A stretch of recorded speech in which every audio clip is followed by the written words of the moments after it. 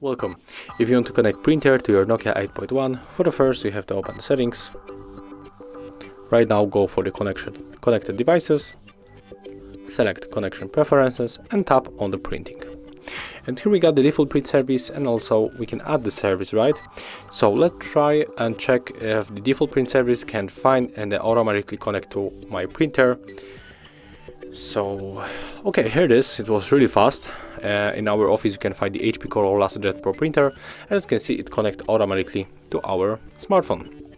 But if you have any problems, you have to go back and try to add the service.